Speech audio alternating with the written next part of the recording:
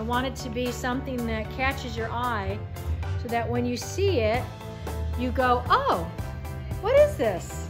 And you get closer, and then once you're there, I've got you. Plastic. Plastic.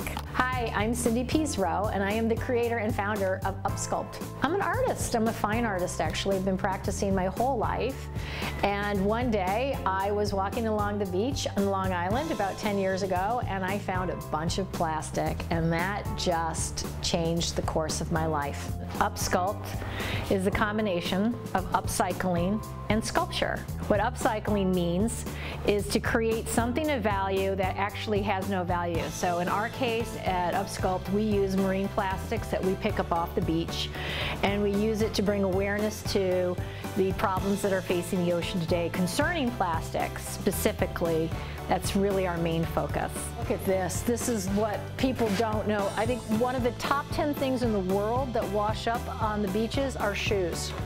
I think seeing Cindy just create, like, basically, what is it? You know, like out of garbage, these beautiful, amazing sculptures, my mind is blown. And then knowing that they come from all these single-use plastics that are literally ruining our environment, to me it's like such a special experience to see the transition and then know that this piece of fine artwork is going to live in somebody's house or business and will be a constant reminder to, like, take a step back, think about what you're using, how you're using it, your impact in the environment. It's been 10 years, and I have to say that, yes, as I said before, like, I started out being the crazy lady who was cleaning up the beaches, and now everybody's cleaning up the beaches around here. I don't know if you guys recognize that straw. And then here's, like, look at this, is just like a plastic. It looks like it could be, I don't even. From anything, right? I thought it was going to be like a one of those plastic flossers. A pail. Maybe a broken up pail, but you can see how things break up in the ocean. Definitely from a plastic water bottle. Ugh, yeah. Water bottles. Definitely, into the bucket. Into the bucket. I think it's sad at first to, like, realize the impact that we've had as human beings on the environment. Like, I'm a really big believer that you can't dwell on the past.